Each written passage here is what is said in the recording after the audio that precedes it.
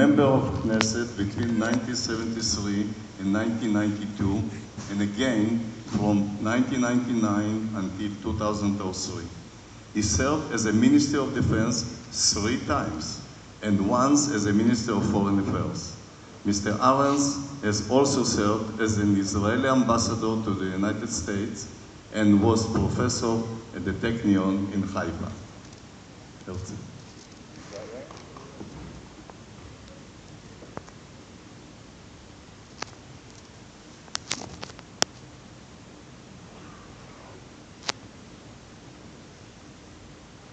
Okay, we came to a very important part.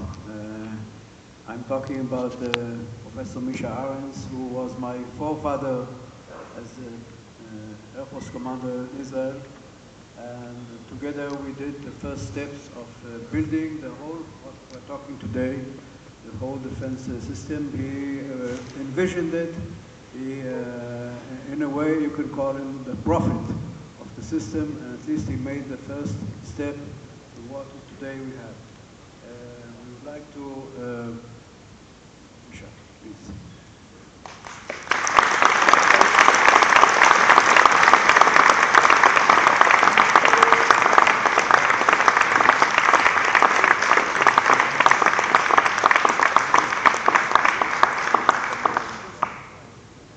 I'd like to read to us all the foreigners that it's in Hebrew.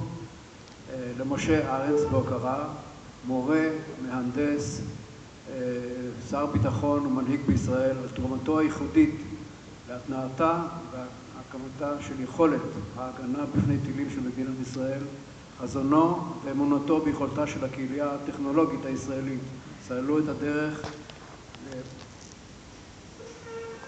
להישגים ללא תקדים להגנת תושבי המדינה מפני טילים ורקטות. אז בבקשה.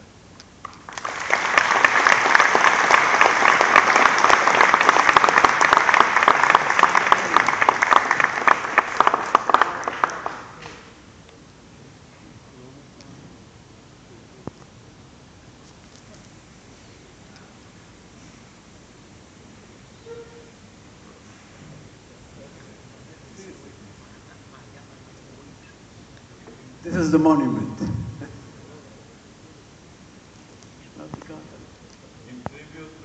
In tribute to Moshe ARENS for his vision, faith, and contribution to the development and deployment of Israel's Missile Defense Shield, Israeli Missile Defense Association, June 2016.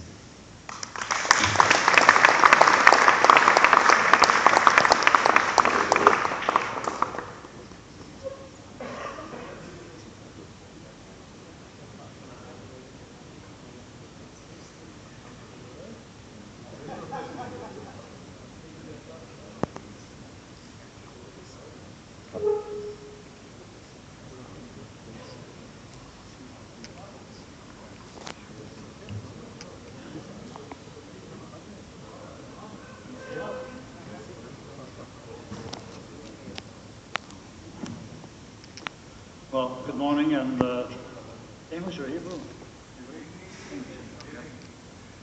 Well, thank you very much for giving me this recognition this morning. I'm not sure that I really deserve it, considering my modest contribution to missile defense. I inevitably think back 16 years ago, during the first Gulf War, when I was Minister of Defense. And Scud missiles launched from western Iraq began hitting Israel.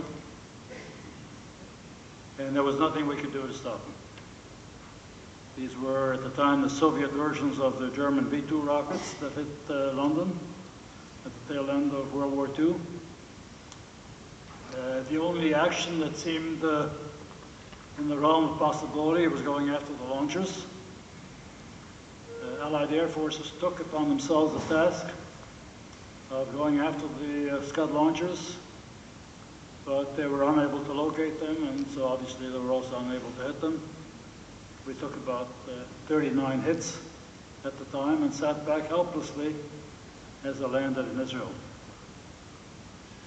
And engineers like myself had, during those years, gone through the calculations and had proved to themselves that intercepting a missile in mid-flight was not in the realm of possibility. Now, I took a man who was not an engineer, President Ronald Reagan, to have the vision and to feel the need and the necessity for missile defense, to come to the recognition that what was called mutual assured destruction,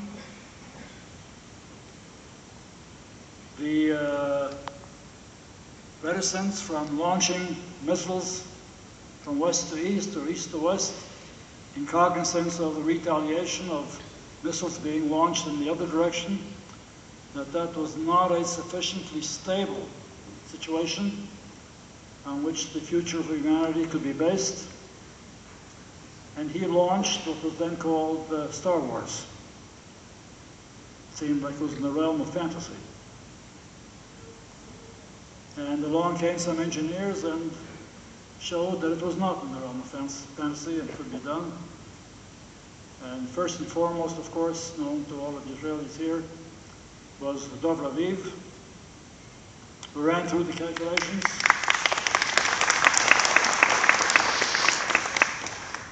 Much more deserving than I to receive your recognition. A former student of mine and was also on my team at Israel Aircraft Industries, and he had the courage and the daring to submit a proposal to the Star Wars program, and the proposal was accepted. Another man who deserves credit for missile defense is my former successor and predecessor at the Ministry of Defense, Yitzhak Rabin, who was not a great supporter of Israeli development. He was a great believer in the acquisition of weapon systems abroad. But he was enthusiastic about the Arrow program. He was enthusiastic about U.S.-Israeli cooperation on that program.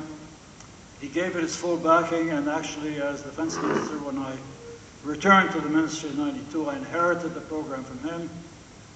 I gave it my full backing, and we succeeded in launching it on a trajectory that brought it to the present stage. So we have now Arrow and Iron Dome and David Sling and many other programs, of course, in the West. We've come a long way, and I think we still have some ways to go. In this business, 90% is not enough. We're looking for 100%. Thank you very much.